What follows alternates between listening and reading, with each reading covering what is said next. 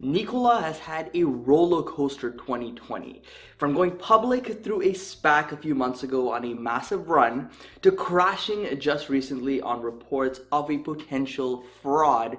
This stock is in the spotlight both for good and bad news, and it's been a volatile time for investors. Now, as of recording this video here, the SEC is not yet involved and the stock is still trading on the market. However, I'm going to outline some risks that I see coming and why it's actually very likely that the SEC will step in sometime soon here for Nikola Stock, and what that means for you if you're holding the stock here today. So if you appreciate my insights here and you appreciate me giving you kind of like a heads up here on what could happen very likely in Nikola Stock, consider smashing that like button down below. It helps the channel out a ton and I appreciate that. So here's Nikola's chart as of recording this video, and we can see right now the stock is sitting at its 200-day moving average, which tends to be a strong level of support for stocks. But just a few days ago we were much higher than all of our moving averages, but that Hindenburg report that came out really took a toll on Nikola stock and resulted in this big sell-off. Now, if you're not familiar what report I'm referring to, I created a video on that and I kind of went over the brief highlights,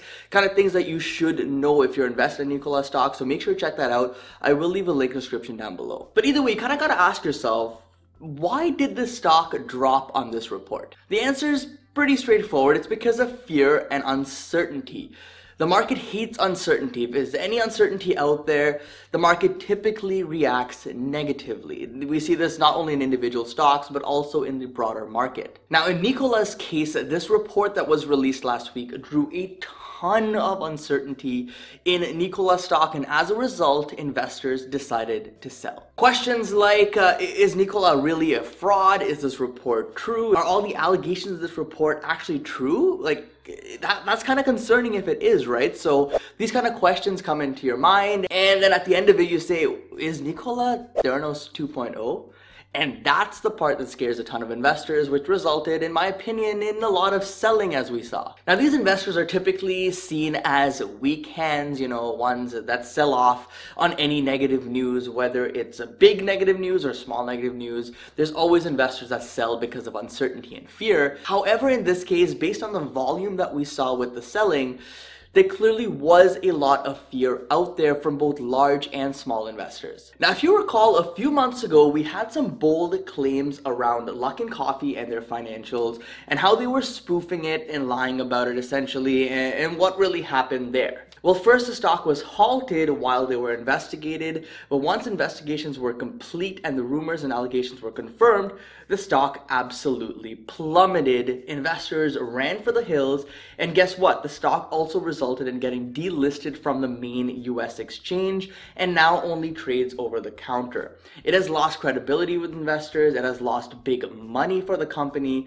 and it has become a company that most people don't want to touch with a 10-foot pole. Could Nikola be headed down the same path? So far, we seem to be going down this path, and after this Hindenburg Research Report came out, a lot of questions started arising here with investors that were very bullish on Nikola previously. We're also seeing other famous short-selling firms like Citron Research backing up Hindenburg publicly, showing that there's a lot of skepticism out there when it comes to this company and their founder, Trevor Milton. So now logically, there's a lot of attention on this company. There's a lot of uncertainty, there's a lot of doubt, there's a lot of allegations thrown out there. So what happens next? In my mind, an SEC investigation is most likely going to happen here with Nikola. And really, I think the SEC should get involved here because there's just so much thrown out there. There's just so much uncertainty. There's just so many new investors that got sucked into this stock because of the hype built around this company that the SEC really needs to go in and make sure that everything they're saying is true. Now, the interesting thing is that Nikola does see this coming. They kind of realized that the SEC is most likely going to get involved, so they were kind of proactive here with what they did. On September 14th in the morning, Nikola actually published a response stating that they contacted and briefed the US Securities Exchange Commission, the SEC, regarding their concerns over the Hindenburg Research Report. They also state that Nikola intends to fully cooperate with the SEC regarding its inquiry into these matters. Well, obviously it's good that they said this, because if they chose to not work with the SEC here, that could result in a lot of issues for the company. So in my opinion, the writing is kind of on the wall. Things have escalated to a point now where an SEC investigation is more or less inevitable.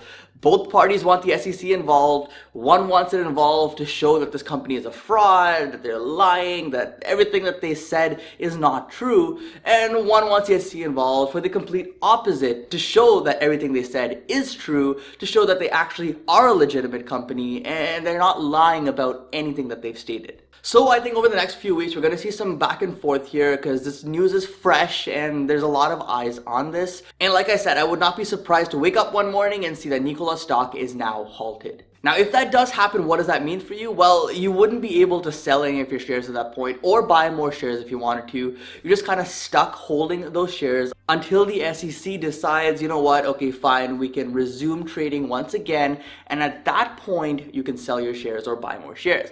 However, the risk you're taking on with that is that if anything comes out of that investigation that's negative, remember Luckin Coffee? Yeah, well, Nikola could follow that same trend. So what would I do in this situation? Well, guys, if you've been following the channel, you know right from the get-go, I've been public on my stance on Nikola. I looked into the company, looked at their reports, looked at their financials, looked at their business model, looked at as much as I could about the company, and I was not impressed, and I was definitely not convinced enough to put any money into this company. I know initially a lot of people were bullish on this company. They're like, this is the next Tesla. I'm gonna throw my money in here. I'm gonna, 10x, 100x, 1000x my investment over time. And that's great, but the fundamentals to me did not back that up, which is why I chose not to invest in Nikola. I also was very skeptical on the company from the beginning because they didn't really have a product to show for, and typically that would be okay. You know what, there's sometimes smaller companies out there, they have a concept, they're working on prototypes, and that's just how the business cycle works, and I'm completely fine and on board with that. However, when a company warrants a 20 billion plus market cap, but they have nothing to show for it, and a lot of new investors just got sucked into the hype and the marketing from this company, that's when I see an issue with it, and that's why I've never really been a huge fan of Nikola. So if by some miracle I bought into Nikola stock today, I would most likely consider selling out of my position because I think the risk is just too large right now to actually continue holding for the foreseeable future. There's just so much going on with this company. There's just so many allegations. There's so many short sellers and firms and pretty much the media attacking this company. And maybe you could say it's like Tesla last year. However, Tesla actually had fundamentals to back things up, and Nikola, in my opinion, does not. So that's where I kind of draw the line between the two. That's where the differences are between the two. And I think the risks for holding this stock right now is just too large for me personally. You really have to come to terms that the stock will most likely see an SEC investigation. The stock could see itself getting halted, and the stock could get delisted from the US exchange. If you accept those risks and you're still fine with holding Nikola, more power to you, and I do hope the investment works out for you. But for me, if by some miracle I was in the stock, I would pack my bags up, sell my shares, chalk it up as a loss, and just move on. If you believe that hydrogen technology, which is what Nikola is really touting and pushing forward, is the future, then there are other businesses to look into like Toyota or some other companies that are really pushing and working on hydrogen. And I think for me personally, with my investing style, those companies make a lot more sense as investments. Remember, I'm an investor, not a gambler, so I'm not gonna go gamble my money here and hope the SEC investigation goes well and hope that the stock doesn't get halted and hope that the stock recovers from everything and things go well for it. I don't really try to base my investments on hope. I try to base it on facts and fundamentals, which Nikola, in my opinion, is really lacking. An alternative could also be, sell that stake in Nikola and put that money into Tesla. Competitors, different types of technology, but if you believe that green technology is something that's going to be big, especially for semi-trucks, Tesla is well on their way to producing their Tesla semis, although they're using different technology, but they've proven that it can work with their cars, so they're definitely much further ahead than Nikola is. Really what I do is I tend to think this way with my investments, right? So if I was selling a stock today and I was taking a loss on it or whatever, I have to look around and see where can I put my money that'll actually yield me even more than this stock does. maybe with lower risk, maybe with better fundamentals, whatever it may be. But at the end of the day, we're here to make money with our investments, and if I can find a better spot for my money, I would rather sell Nikola and put my money in there. In this case, I think Tesla, like I said, is a good option. So I would probably sell my Nikola stake, even though Tesla is valued so highly. I think that company over the long term will probably yield me better results with much less risk. So I'd put my money in there. But guys, you have to also come to terms with the other side of the coin here. Maybe everything that we're seeing is completely wrong. Maybe Nikola has not lied about anything. Maybe Nikola is, the company that they say that they are. They're actually working on these things. They have stuff to back things up. And if that's the case, that's great. And I do hope all investors in the stock that truly do believe that come out with massive profits over the long term.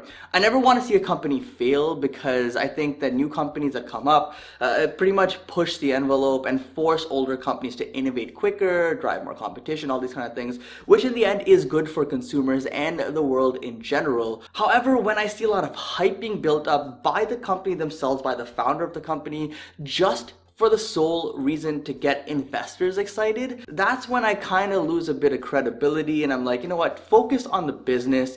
Don't focus on hyping the company, the stock, and all that stuff. Just focus on the business, the technology, and eventually that hype will come naturally when consumers and investors believe in what you say. Anyways, the bottom line is, on this channel, we focus on long-term investing, and in my opinion, Nikola is looking like a weak long-term investment, so I will not be touching that stock with a 10-foot pole, like I mentioned. However, if you are looking for some short-term trading, short-term in and out, make some money on Nikola, if it halts and all this stuff, short the stock, all that kind of fun short-term stuff, this is probably not the channel for you. There's a ton of other channels out there, so I wish you all the best. But for my long-term investors, let me know in the comment section down below what you think about Nikola. Do you think that they'll get through this? Do you think the company will actually survive? Where do you think the company will be in the next 5 to 10 years? Love to hear your thoughts in the comment section down below, guys. But either way, thank you so much for watching. Don't forget to invest positively, and I'll see you in the next one. Peace.